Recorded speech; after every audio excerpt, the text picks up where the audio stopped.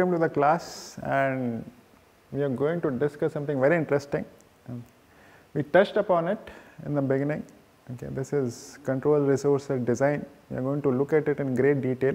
Okay, and then it will help us in understanding how actually a user functions when it enters the network, or when it has to decode its data. It has to basically find out where its DCI is. Okay, then it depends on where its core set lies. Okay, so that's what we are going to see. Okay, so this is the control resource set design, and these are the references. Okay, now what happens here is, okay, let's see. So to put things in perspective, okay, DCI has been encoded, right? We saw this. So what happens? We did not cover the scrambler and 4-QAM modulation. They are basically essentially the same as what are there for PDCCH chain. Okay, we understand what QAM modulation, 4-QAM modulation is. We of course know what scrambler is. Okay, I'm not going to go into the details. No point in doing that. Okay, so rate matched bits are basically scrambled, and then they are 4-QAM modulated. Okay, right? And so what you have at the end of it is just the sufficient number of symbols which you are allowed to transmit for a particular user. Correct? Okay. Right, and these symbols need to be mapped on this two-dimensional grid. Correct? Somewhere data will be mapped, and somewhere these like PDCCH will be mapped, and PDCCH is mapped on what? It is mapped on CORESET, control resource set. Okay, so where do these control resource set come? We saw some pictures in the beginning. We are going to like revisit those pictures. Okay, and then we will understand how these CORESETs are designed. Okay, right. So we saw somewhere they'll come, let's say most of the time they'll come in the beginning of the slot, right? They might come in the middle of the slot also, we saw that. Okay, but they are going to be mapped onto this two-dimensional grid, correct? Okay, and we understand that also, like this PDCCH can come along with data, or it can come in advance. Okay, but what we are saying here is this two-dimensional grid is now full, some with PDCCH and some with PDCCH. Then you take one symbol, pass it through IFFT, do all this operation, up convert it, correct? Okay, right? And the receiver down convert it. I have not shown the RF part. Then you ADC, the CP removal, time domain, FFT. You read this. Okay, one symbol. You put this together. Just for example. Okay, you have this frame. User has this frame now. Okay, it is interested to decode its data. Right? It doesn't know where its data is. It doesn't know where PDCCH is coming. Okay? There is no explicit indication. It's sitting, PDCCH is sitting somewhere on these core sets which are coming. Here we don't know. Right? Okay? Correct? And as I said earlier, that user has to make these attempts blindly. Okay? We'll revisit that. Okay? But get that picture clear. Okay? That this is how user has received. Is ready to receive its data. It doesn't know where its data is. It doesn't even know where its PDCCH is. Okay, how does decoding happen? That's what we are going to learn in this. Okay, right? And you'll see it's very interesting. Okay, so what is this? Just to like from this. Okay, so this definition of CORESET is basically common for both base station and user, of course. Okay, so what is this CORESET? Time frequency resource where control information may be transmitted for a user. Okay, right? It is not necessarily, even though it is waiting to receive data, that it will get served in this particular slot, right? Because its turn has not come. And why its turn has not come? Because scheduler has decided that it is not the appropriate time for this user to receive its data. Correct? Okay, so that's how these CORESETs are transmitted. Again, there is one slot, right? I showed you that picture. User has received this slot. Okay, right? So somewhere these CORESETs are sitting. Okay, we'll see how these CORESETs are defined in the standard. Okay, and what is the philosophy behind its design. Okay, right? So these CORESETs can occur at any position within a slot and anywhere in the bandwidth. There is only one PRB. There are 275 PRB like this, right? And anywhere in this 14 symbols. Okay, right? For common traffic scenarios, when a scheduling decision is taken once per slot, okay, right? CORESET is located at the beginning of the slot. Correct? Otherwise, if it is URLC data, then it can come anywhere in the slot. Right? Okay. So CORESET can be transmitted at other time instances also. URLC transmission occupying only a few FDM symbols Okay. When can it come at other instances? Wherein URLC transmission is happening. Okay. URLC transmission occupying only a few FDM symbols without waiting for the start of the next slot. That's where it comes. CORESET comes anywhere in the slot also. So if it is URLC, it will keep waiting throughout the slot also. Okay. So what is this? Just to finish this discussion, user has to monitor these CORESETs, okay, and blindly decode its DCI. Okay. What is blind about it? Because user does not explicitly know where its CORESETs are coming or where its DCI is coming. Doesn't know that. Okay, it has to scan. Let's say scan across 275 PRBs, scan across 14 symbols. Okay, that's what is blind. Okay. So CORESETs are designed such that user will require a maximum of X blind decoding attempts to find out whether its DCI is transmitted or not. What are we saying here? So there is certain restriction which is imposed on these CORESET designs such that this blind decoding attempts are limited to 36 if it is FR1, is 20 if it is FR2. Okay. Now what we are going to see here is from now is what are these restrictions so that user can blindly decode its DCI in maximum of these attempts, right? Okay, correct. So what we have understood till now, the transmitter chain, okay, and we know that data has to be mapped onto these CORESETs, okay, correct. And what am I going to tell you? How these CORESETs are designed, okay, at the transmitter. Of course, the same definition is applicable at the receiver also, right? And what are those design restrictions? These are the restrictions which will help a user to decode its DCI in maximum of these attempts. Okay. And what is this attempt? It will become, as we go along, it will become clear how this CORESET will help us in doing that. Okay. How this CORESET design will enable this. Okay. So that's where we are going to study this CORESETs. Okay. So the big picture is clear. Okay. Right. So we are at the transmitter, we are ready to map the data. CORESETs need to be defined, and they need to be defined according to the standard. Okay. And what are those definitions and what are those restrictions we are going to understand. Okay. Right. So what am I showing you here is basically look at this CORESET structure and basic definitions. Okay. Right. What is this basic unit here? Okay. Don't look at this. I'll explain everything. Okay. Right. So let's look at these bullets first. And what are these bullets? What am I saying here? So what is first definition here is what we call here is resource element group. Okay. This is essentially one PRB in one OFDM symbol. Nice name. Okay. We are calling it REG, but it is essentially PRB to connect. Okay. But in PDCCH domain, it is called REG, resource element group. Okay. So fine. You see this. Okay. First thing, okay, first level, what is this? REs.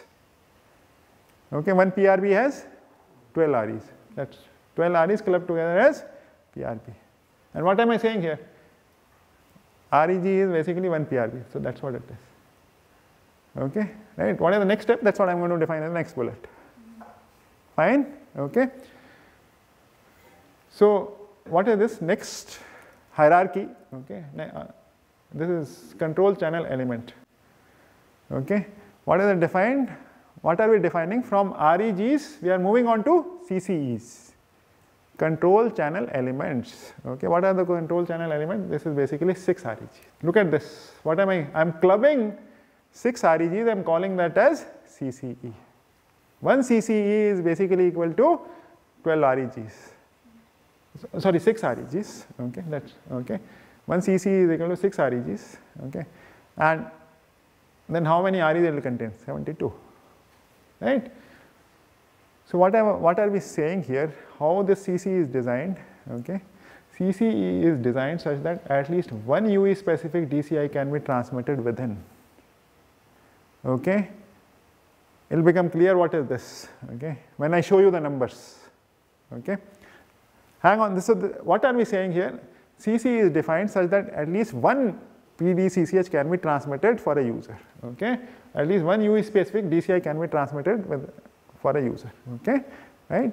And then CCEs are aggregated to form NR PDCCH. Okay, what are we saying here? We are if you look at this case, we are further aggregating CCEs to form PDCCH, to form the complete PDCCH. How many, what is the aggregation here? I am calling this as aggregation level 2. So how many CCs are we aggregating? 2 CCs. So it's called aggregation level 2. On these aggregated CCs, finally the PDCCH will be mapped, or your DCI will be mapped. Okay, right? So in this case, how many resources you will be transmitting? Let's calculate that. Okay, that's also we'll see. So what is this? What are we saying here? We are aggregating 2 CCs. Okay, and how many different levels of aggregations are allowed? 1, 2, 4, 8 and 16. What are we saying here? For a particular user, either you can transmit 1 CC, that is aggregation level 1, you can aggregate 2 of them, then you can transmit. These are resources basically. This is not that, see what are we saying here? We are just defining resources for a user. Okay, this is the aggregation level of the resources. Look, be clear about the hierarchy. What are we defining here? These are the total resources which are available for transmitting particular user's DCI, right? Okay, and how are we doing it? This is the basic granularity, PRB. 1 REG is equal to 1 PRB. 1 CC is equal to 6 REGs, correct? This is basic granularity. Okay, for each user you will have to transmit at least 1 CC. Okay, right? All that G and E will become clear in some time. Okay, so this is 1 CC. What are we saying here? This user has been given aggregation level 2. So 2 CCs will be used for this user. Okay, what are the different aggregation levels? Aggregation level of 1, what does that mean? If aggregation level of 1, only 1 CC will be used. Aggregation level of 2, 2 CC will be used for transmitting the DCI. Okay, right? So similarly 4, 8 and 16 are also defined. Okay, this example shows aggregation level of 2 from here. This is aggregation level of 2. Okay, right? And what are we showing here? This, what is this bullet saying? Different code rates for PDCCH are realizing by using different aggregation level. Okay, let's see this. What is this bullet saying? Okay, I'll show you example, then it will become clear. Okay, so I'll show you. Okay, what are the different code rates possible if you aggregate at different level. Okay, I'll show you in the next bullet, but I have to tell you something here. Okay, so this is what I'm telling. And CORESET consists of multiple such aggregated CCs using which PDCCH are transmitted. Here I have shown aggregation level 2, aggregation level 4, 8, different aggregation levels are possible. Okay, let's understand this with an example. Okay, right? Example CORESET construction. I am going into the details of it further. Okay, right? So this is what we understood. This is aggregation level 2, right? Okay. Now let's look at this further carefully. So what am I showing here? This is basically 1 REG. Okay, 1 REG contains how many resource elements? 12, right? Because 1 REG, this is basically, I am blowing up 1 REG and showing it to you. Okay, look at this, how many resource elements are there here? 12. Fine. Okay, out of 12, there is certain REs which are reserved. Okay, I am calling this as DMRS, DMRS, DMRS. These are basically the pilot signal which are transmitted. DMRS is demodulation reference signal. We will discuss demodulation reference signal in great detail later. Okay, but for today these are pilot signals which are reserved for sending pilots. And on these REs only you can transmit data. Okay, correct? Now let's look at this. As I said, this is aggregation level 2. Let's say if it is aggregation level 1, how many CCs you will transmit? Only 1, right? And in 1 REG, how many resource element you have for transmitting data? 9 out of 12. Fine. Okay, because each REG has 12 resource element. Out of 12 resource element, you are blocking 3 for pilots. So you are left only with 9 REGs. And 1 CC, how many such REGs are there? 6. 9 into 6 becomes 54. Okay, 54 resource elements you have for transmitting data. right, PDCCH. Now it is QAM, 4 QAM. How many bits you can transmit? 54 into 2. This is this now. Okay, right? So if it is basically aggregation level 1, you will allow to transmit 108 bits. If it is aggregation level 2, twice, aggregation level 4, 4 times, aggregation level 8, 8 times, aggregation level 16, 16 times. Right? Okay. Now these are the bits which you can transmit. And what do these bits allow you to do? Okay. You vary the number of bits, you can vary the rate. That's the last bullet, or the second last bullet which I said. Different code rates for PDCCH are realized by using different aggregation level, right? Okay, different aggregation level is giving you what? Different G, okay? Based on that, it will be different rate. And that's what you have seen for rate matching, right? And that's what, they were not magical numbers, they were coming from this design. I had to hold on till I give you this, okay? Right? So that from there only the G's, different G's are coming, then defined according to this. Right, okay. So in each REGs, this is for record, 3 REs are used as pilots. Number of REs for aggregation level 2, how many? 9. 9 per REG. How many of them are there? 6 in one CC. Aggregation level 2, because 2 such CCs are there, you get 104. And how many bits? Total number of bits, because it is 4 QAM, 108 into 2, it becomes 216. Right, okay. Number of REs for aggregation level 1, how many will be? 54, right? So you can transmit only 108 bits. Fine, this is clear, okay? This is along the frequency, right? That's how we are defining. I'm going to tell you what is its duration along time, okay? How frequently does it come? Okay, what is the time interval, okay? Right, that's what I'm going to show you now, okay? So is this clear what we are saying here, okay? Right, that these numbers come from different aggregation levels, right, okay. So each P, and what we are saying here is, you look at this is also interesting. Each PDCCH has its own pilot signal which allows different type of MIMO beamforming, okay. So we'll come to it later, okay. What it is saying here is that for different users, okay, you can use basically different kind of MIMO schemes, okay, for PDCCH also, okay, and it allows, that's how it is designed. I have not taught you that, so it will be difficult to explain now, but we'll revisit it when I teach you MIMO, okay, right. So from here, what is clear is that these G's are coming from these nicely defined aggregation levels, okay, and nicely defined CCEs, right, okay. And see, what is this? You have to keep this in mind. Why am I defining all this? Only these numbers. Okay. So user has this knowledge beforehand that this basically only these number of bits can be transmitted for a user. Okay. Right. So what will happen? Okay. If I put certain restrictions on the CORESET size, and these are the restrictions, okay. So you will see that, okay, what it will do, okay, it will search over one CORESET, it knows that this CORESET can be either of this size, this size, this size, okay. It will do this search repetitively, okay. It will not do this search over all possible sizes, it will do this search over these possible sizes, okay, right, and that will restrict its number of attempts. Okay, if I define all arbitrary sizes over here, this x which is 32, right, or 36, how much is that? 36 attempts, okay, that will become 136 or infinite number of attempts, okay. So that's why this restriction is imposed, okay. Let's move further, okay. So this MIMO, and basically it can enhance PDCCH coverage and BER, okay. This will come to it later, but for record why this DMRS signals are there, it can enable better coverage of the control channel, okay. So let's go here, okay. So what are we saying here?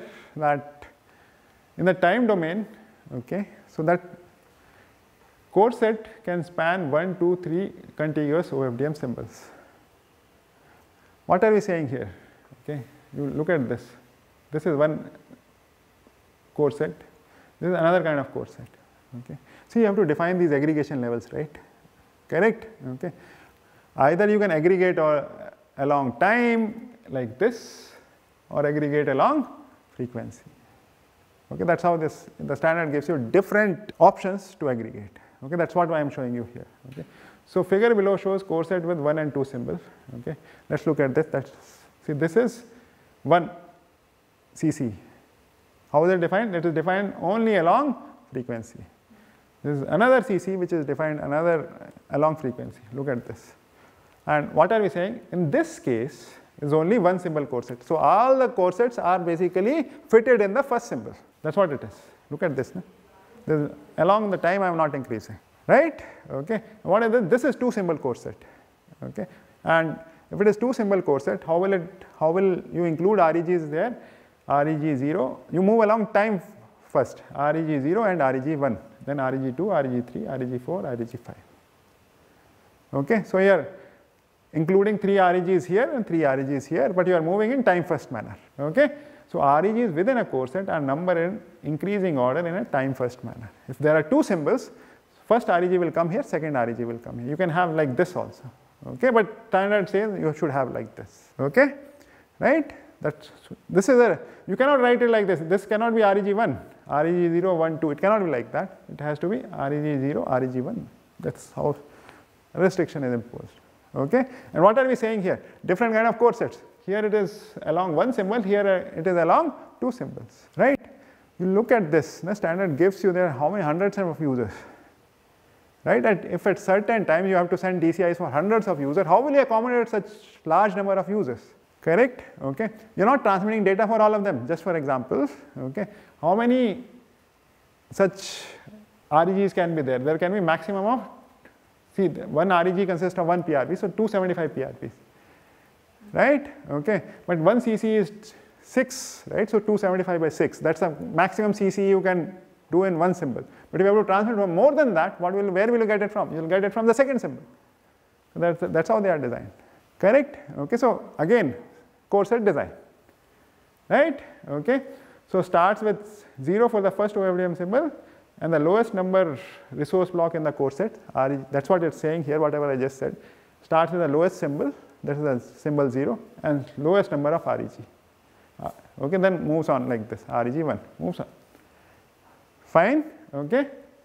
So this is one more step, okay.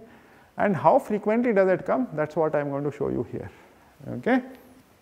Right, so I'll read it out for you, okay. What is happening here? So core set details, what are we saying here? Okay, so this basically OFDM symbol, you look at this is coming along. So this is, okay, core set duration is 3 OFDM symbols. Okay, I just showed you for 2 OFDM symbols. Similarly, they can be defined for 3 OFDM symbols. So this duration, this width you see, is basically 3 OFDM symbols. Okay, like we defined for 2, it is defined for 3 also. Okay, so this is one core set. Okay, and where are these core sets coming? One core set is coming in the beginning of the slot. That's what I am saying here. Okay, core set details, OFDM symbol 0. Okay, second core set is coming at symbol number 7 here. Okay, so 0 and 7, and when it begins at 0, it occupies 3 symbols. Okay, and when it begins at 7, again it occupies 7 symbols. Right? Okay, fine. And what is this? And second thing is, it comes in slots 0 and 1. That's how it's defined. Okay, so slot 0 and slot 1. So the same, so what is, this is 3 symbols, and it is along frequency axis, it is defined for these REGs and these REGs. Okay, similarly for this symbol, symbol 7, it is defined for these REGs and these REGs. Okay, right? Plus the same allocation is repeated for slot 1 also.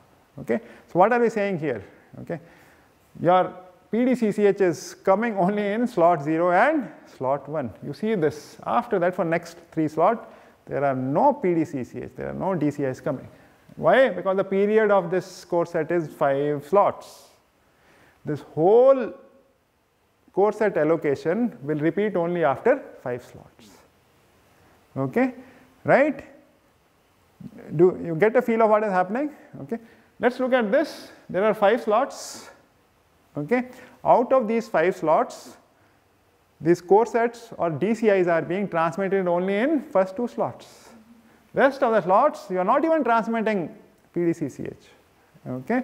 Rest 3 slots, because this, you see, this allocation has not been done, right. So what will the user do? Just in this case, in this allocation, user will search here, user will search here, okay, and then it will sleep off. If it doesn't have, its data is not coming, so it will sleep off for 3 slots. It will save energy if its data is not there, right. If its data is there, then okay, it will know that it's coming in either in the same slot or in the subsequent 3 slots. Correct? It will start decoding its data based on the information it gets from here. Right? The same CORESET pattern is repeated for every 5 slots. Right? Okay. So that's how we are defining a CORESET in this case. That, okay. So along what am I saying here? There is some gap in between also. So CORESETs can be defined like that also. Okay. Right? Certain REGs are coming here, certain REGs are coming here. Fine. Okay. Right? So, but what are we saying here?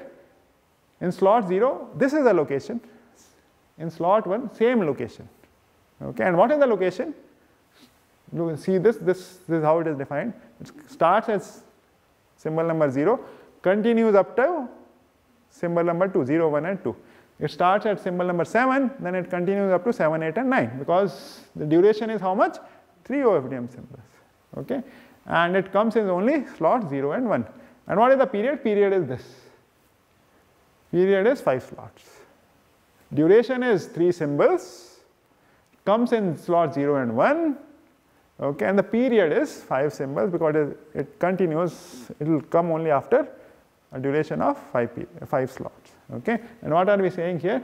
This is basically, we spoke about this bandwidth part. This is, let's say if it is 275 PRBs, you have a high end mobile. Okay. So it is defined to, bandwidth part is defined to be 275 parts.